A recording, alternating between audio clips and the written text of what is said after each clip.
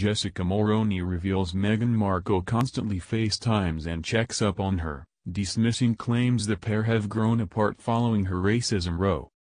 Jessica Mulroney has revealed she and Meghan Markle are still in constant contact, undermining claims the pair have grown apart following the stylist's racism row this summer. Speaking to Page Six, Jessica, 40, who lives in Toronto, said Meghan, 39, constantly FaceTimes and checks up on me from her home in Santa Barbara. It was claimed in August that the Duchess of Sussex had cut ties with the stylist after Black influencer Sasha Exeter accused her of threatening her livelihood after taking offense at a Black Lives Matter video posted by the online star. As her life fell apart, Jessica faced public accusations that she used the Duchess of Sussex as her superpower.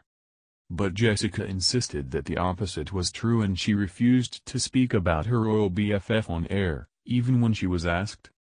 Canadian broadcaster, CTV would ask me to go on shows and talk about Meghan. I refused, Mulroney told the publication. I don't call that a superpower. I call it protecting my friend.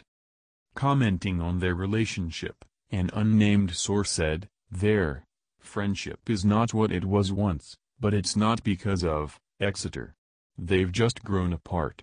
Of course, Meghan has been worried about Jess. She'll always have love for her. Jessica confirmed the pair are still in regular contact, suggesting they remain close behind the scenes. Jessica and Meghan have been close friends for years, with the stylist's daughter a bridesmaid and Brian and his twin John serving as page boys at the Duchess's wedding to Prince Harry. Finding Freedom, the explosive biography about the Sussexes written by journalists Omid Scobie and Carolyn Durand, recently shed light on the history of Jessica's friendship with the Duchess.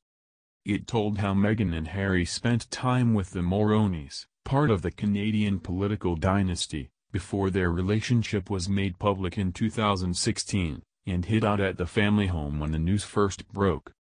It was there, the authors claim, that Meghan fell hard for her now husband after getting a first-hand glimpse of how Harry might be as a father.